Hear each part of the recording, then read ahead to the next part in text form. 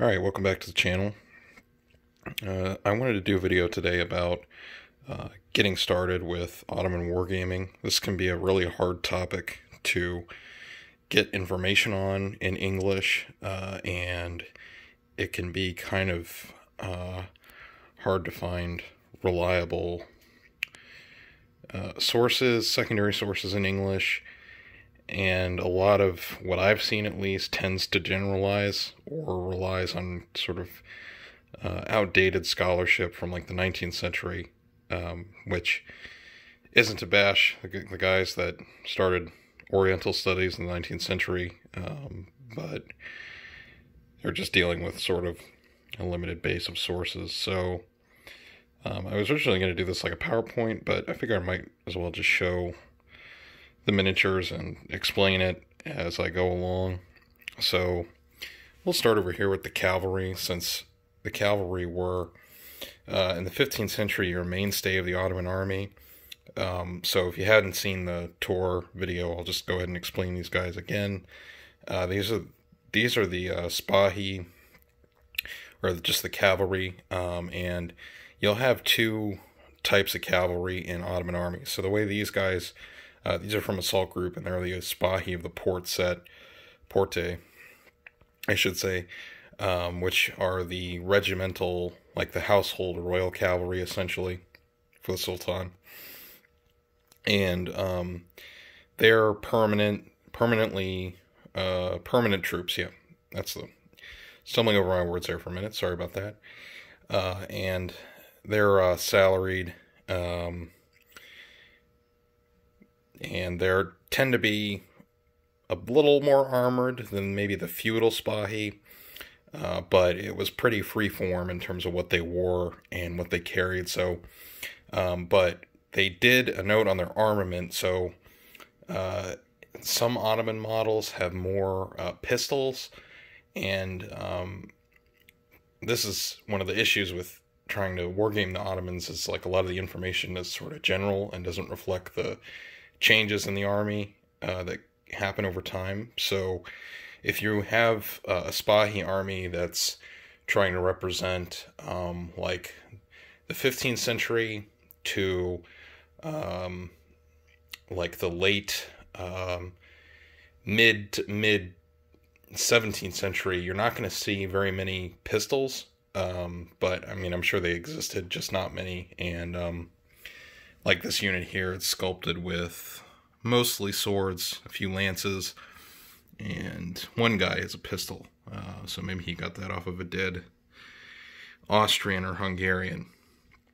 And in an earlier Ottoman army, well, really all Ottoman armies up to the late 16th century and 17th century, you're going to want a lot of cavalry. So it's not really well reflected in my collection, but you'll probably want like 3-to-1 cavalry to infantry, depending on the campaign, of course.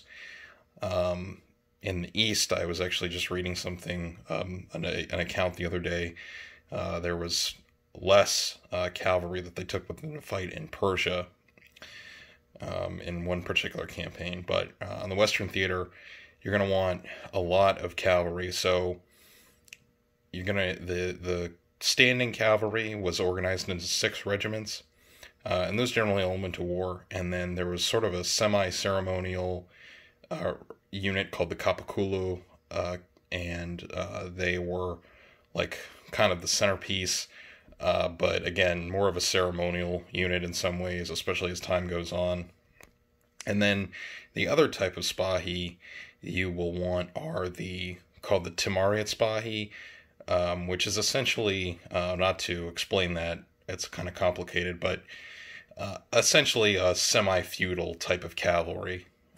So they might be, you know, not as heavily armored, and, you know, like I have these guys all uniformly dressed, which is a little anachronistic, but I mean, I do that mostly for gaming purposes. But, you know, your feudal provincial Spahi are going to have slightly less or no uniformity. So they would take themselves the feudal sort of landholder would take himself plus like a retinue, and that could number upwards of 100,000 troops. So quite substantial numbers for your cavalry. But here I have this sort of represent the late 16th century, so there's more infantry. But as I continue this project, I'll probably add several more units of cavalry. There's another type of cavalry that they had called the Akıncı, and these were typically they were Turkoman, Turkish tribes that settled in the Ottoman Empire, and then they spread out further. So they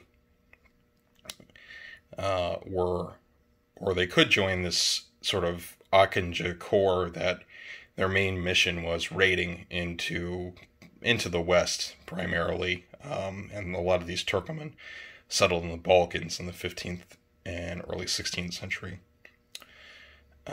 And then in later 17th century Ottoman forces, you'll get mounted tüfekçi, which were essentially peasant infantrymen, but a lot of them also fought mounted. So that's another option. So like I said, the army is going to change over time, and it really depends which particular campaign and sort of era of the Ottoman military you're looking at. So the next cavalry that I have are the Tatars, and so the Tatars were a big auxiliary for the Ottomans. Vassal state in the Crimea. They did a lot of slaving, and they were a huge manpower pool for the empire and campaign, so I have a host of them here. And pike and shot, the way their army list is written, and they're not the best troops, but in terms of historical accuracy, this is, depending on the campaign, they were fairly present in most of them, and they also did off-season, like raiding type missions, similar to the Akıncı, but the Akıncı were killed in 1595 in a pretty devastating incident. Tatars, like I said, a mainstay, and also a big presence at the famous 1683 Battle of Vienna. And then we'll do artillery real quickly. I mostly have, this is a European artillery crew, but I have them included because the Ottomans did contract some European crewmen or local sort of Balkan or even Western European mercenaries to operate artillery guns. So I have them included here. And we'll get to these guys in just a second.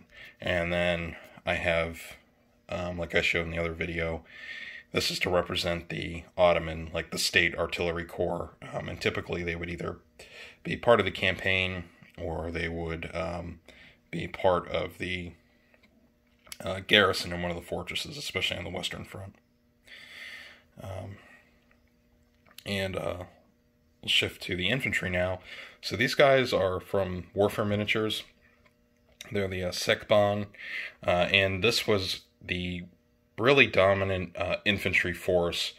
They got their start in the late 16th century because of a number of issues that aren't relevant to this, but they are a peasant mercenary sort of force. So you're going to see you're going to want a lot of these guys in an army from like the late 16th century to the 17th century, especially in the 17th century, where they start to actually outnumber the Janissaries on campaign. So, musketeers, nothing too special.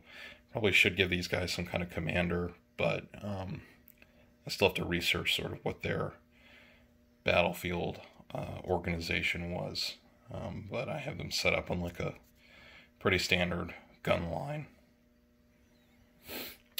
And then commanders, so this is Janissary officer, and we've got another Janissary officer here mounted. And then we have an Ottoman commander.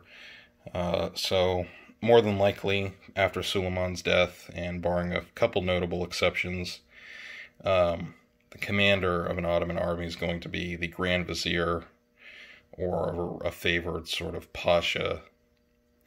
And then for a large army, the individual wings of the army, they were usually drawn up by region. So Rumelia, which is like Greece and the Balkans, Syria, Egypt, that sort of thing. And then those individual army wings would have been commanded by a particular officer. So like this is one example, a possible example. And I have another one here. And then probably the most famous Ottoman force, last but not least, is the Janissaries. So I've got the big musket unit. I still have actually one more base to do on this unit, and then two smaller gun lines here. And then we've got some close combat hand weapon armed Janissaries. These would probably be a little not quite a good fit for the late 16th century army I'm trying to build with this, but you would have had Janissaries like this for like early 16th century, so like Mohawks period, definitely reign of Suleiman, and then you also had them in sieges where they would be like the assaulting sort of troops to get close in.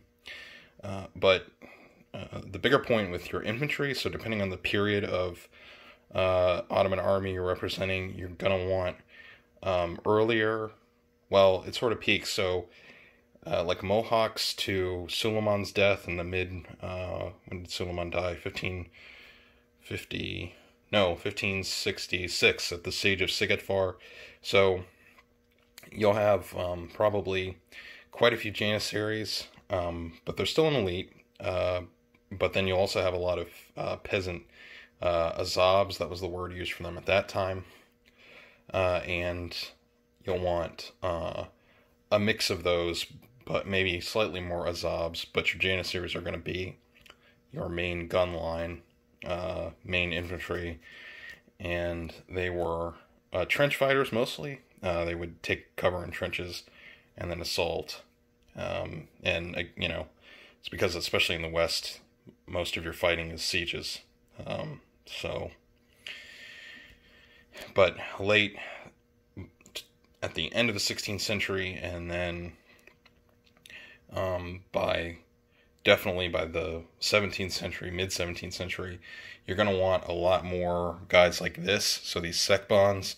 And like I said, the main thing is the ratio, so, like Siege of Vienna era and before that, going to want a lot more guys like this, and then slightly less Janissaries, because what happens is late 16th century, because there's two big Ottoman wars at that time, their numbers peak, the Janissary Corps numbers peak, and then so what they do, because that's really expensive, so what they do instead is the regional governors start recruiting armies of these guys to make up the sort of manpower needs. So, like I said, just wanted to give this as an intro video. Sorry for the shaky camera. And if you have any questions, please leave them in the comments and I can help you as best I can. And if you didn't see the tour video, this is a mix of Assault Group and Warlord, and then the Sekban, or Warfare Miniatures USA. They make a lot of great stuff for late 17th century. This is Assault Group, and then we've got Warlord,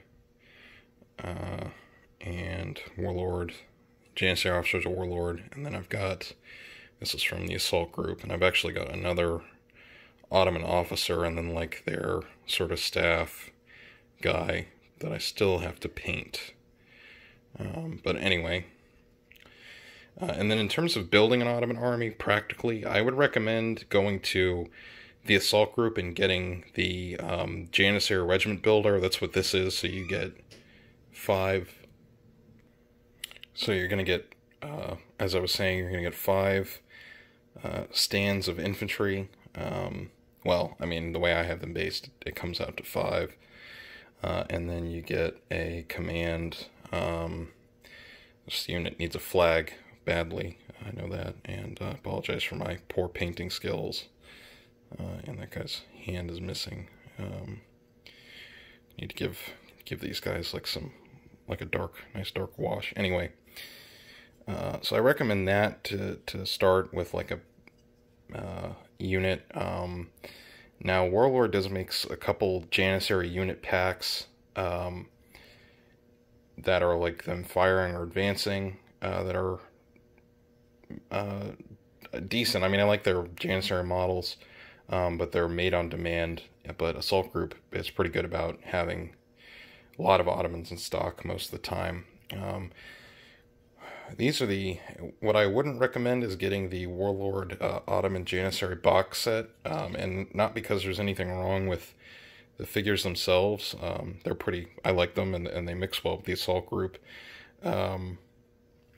It's just that you get, so in that box set you get like the 3 stands shooting and the 3 stands assaulting with hand weapons, and not really a fan of that. I think they should really just do a box that's 2 sets of them firing, or like a set of them firing and like advancing, because the reality is past like the 16th century, early 16th century, most of your Janissaries, except for siege circumstances, and even then, most of them are going to be musketeers firing in line. So, again, nothing wrong with the miniatures, just in terms of like practically building it. And then, you're going to need some command. So, I mean, I like the Warlord Janissary officers. They're not bad. They're pretty nice. I like them. But then you also should want a couple like generic commanders like this, that, you can use to represent just like a Grand Vizier or Ottoman Sultan, like Suleiman or something. And then Tatars, these are Assault Group, and I think Old Glory makes some 25mm Tatars, if I'm not mistaken. But I'm not going to show all these. I did that. I did a little more detailed one on the tour.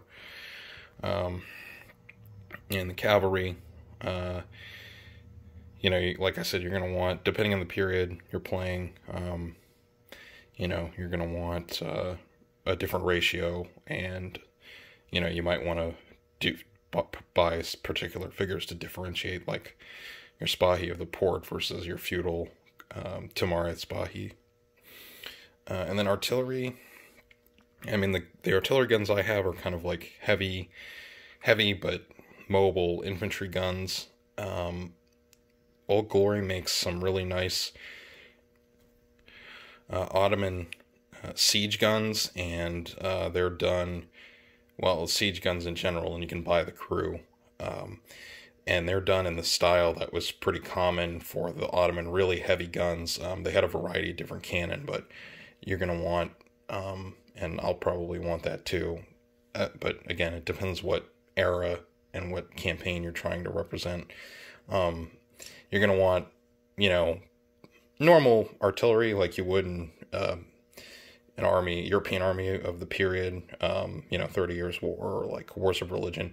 But then Ottomans are really crazy about artillery, so you're going to want guns like this, plus those really heavy siege guns that have, they're not on a frame with wheels like this, a limber, I think that's the term. They're just in a wooden frame, and they were set like into the ground. So, and they were much bigger and used to pound fortress walls. So, Um, just to wrap up, because this video's gone on quite a long time, my Ottoman army is certainly not complete by any means, but I hope this just gave a good introduction. This can be kind of a hard topic to get into, or like if you have like maybe a European 30 Years' War army or Wars of Religion army, and you kind of want to do some Ottoman campaigns, but you're not sure where to start. I hope this was helpful, and like I said, be happy to answer any questions in the comments, and thanks for watching.